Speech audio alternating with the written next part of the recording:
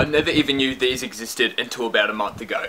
I bought one as soon as I saw what it is, and I love it that much. I'm going to be giving away 3 of these to you guys watching this video. Shout out to Talkspace for partnering with me in this video to give these out to you guys. Even though they have partnered with me, I do need to bring up a few problems with this little gadget that I have concerns about. If you are now in the same position that I found myself in a month ago, never even knowing these existed, not even knowing what it is, practically what they are is a little gadget which has the same mechanism on the end of your impact driver to hold all of your 1/4 inch hexagon impact drill bits. All the screwdriver bits and drill bits here are mine, but when you do buy this, you get the 6 different colour bit holders and also the carabiner to hold everything in place. Alternatively, you can also slide these keyrings out, leaving how many you need in there, or even just putting the keyrings on your nail belt if you want 1 or 2, on your keychain, on a bag you carry around the site, whatever you want to do with it. This carabiner does have it written on it that is not suitable for climbing. This product is made out of aluminium, and that's the first concern I've got with this. It's not heavy duty design. It's more of a quick, cheap make, and it's worked for me great for the last few weeks. My co-workers bought one a few months ago.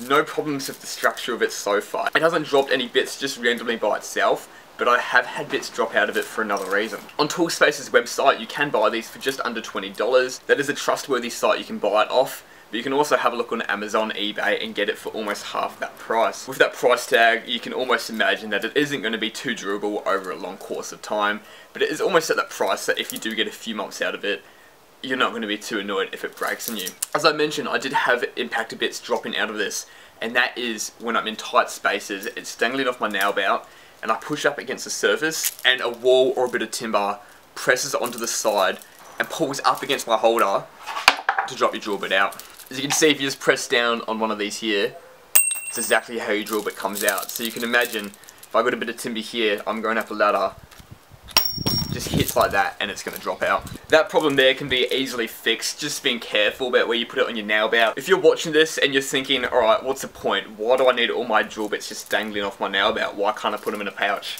Maybe you're a better person than me, maybe your nail belt's more organised. But personally, when I have all my impactor bits in a pocket of my nail belt, I'm spending time digging in through there, sorting through impactor bits. I might need to get them out, lay them on the ground, depending on how many I've got in there. And it takes a bit of time trying to dig in to find the right one. That's where this is so handy. It just hangs onto the side of your nail belt, or if you want to eliminate the problem of occasionally dropping one if you get too close to a bit of timber, you can put this whole thing in the pouch of your nail belt, pull the whole thing out at once, and you've got all your bits there. You've got a display of what they are. You can pull them out. You can obviously get multiple ones, have every single thing you need just hanging off these. So essentially it is just a time saver, so you don't need to spend time digging through your nail belt to find those impact bits. You've just got them on you ready to go. Each one of these little holders are capable of holding weight up to 500 grams. That means you can almost put in anything that has that 1/4 inch hex connection. You can put your spade bits in there if you want, but I would definitely not recommend that. As you can imagine, a sharp spade bit like that dangling close to your leg, you take a step and you're going to throw this whole thing in the bin. You're going to hate it. You're going to get stabbed by it.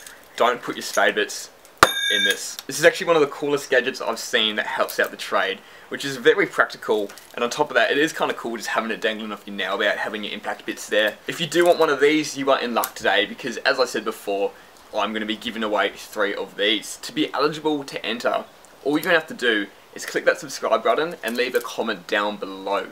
Let me know how keen you are for one of these, why you want one of these, what trade you are and what you're going to use it for. Any comment at all will be entered into the giveaway, which will be drawn on the 1st of January 2022. There's only going to be 1 entry per account, no matter how many times you comment.